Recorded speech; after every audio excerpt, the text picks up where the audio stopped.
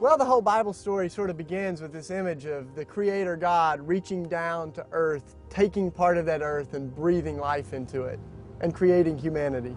And that same Creator God meets us in a garden and begins to live and dwell among us. We have this image of God that tabernacles among a nomadic people, a people of Exodus that are coming out of an empire, trying to go into a promised land.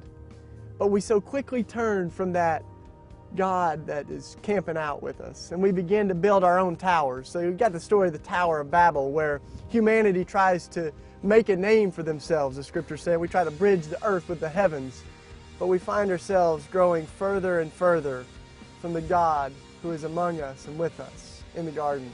And that story continues for thousands of years, and now we find ourselves, I think, in a time where we've suffocated the earth with concrete and towers. And there are a lot of us now who are beginning to say maybe we need to bust through the shell of that society and allow a new earth to be born. There's been a lot of talk about altar calls, but I think a lot of us are talking about a new altar call. That's an altering of our life to think about new ways of living. And when the scriptures say we need a renewing of our minds to not conform to the pattern that is destroying our world, that's kind of what we're talking about. So we'll be looking at some real ways that we've seen conversions happen in our way of life, and alterations that bring us maybe just a little bit closer to what God had in mind.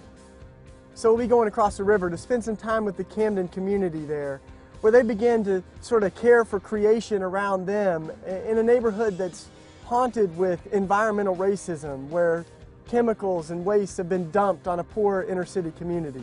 We'll think together about what it can mean to take the waste of our world and create life, to make ugly things beautiful again. We'll also be talking about what it means to be made in the image of a creator, to use our own hands to create with imagination and hope, things that can bring us to life.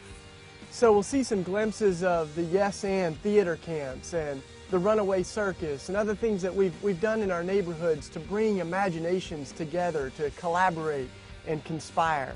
We'll have a few glimpses of this little group of superheroes we call the U.S. anti-heroes. So also spend some time with our friends that have converted their buses that run off diesel to run on used veggie oil. And our buddy Aaron Weiss will walk us through the bus of his band, Me Without You, and show us how that works.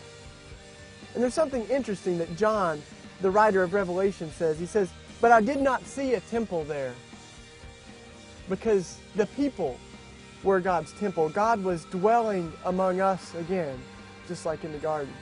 And just as Jesus says about the temple, there will be no stone left on another. And as Jesus is dying, the veil of the temple is split open. It's setting all of those sacred things free in creation again.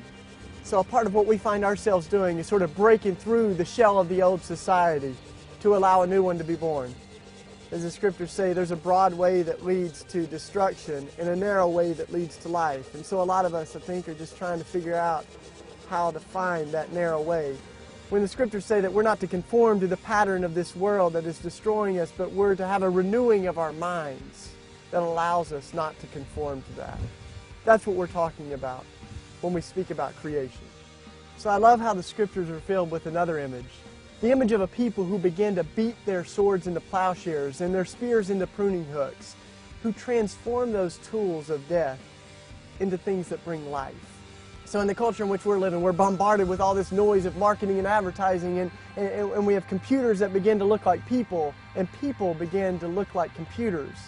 But computers cannot love, and there's no life in them. I think a part of what we have to do before we can create a new society is bust through those things that have sucked the life out of us.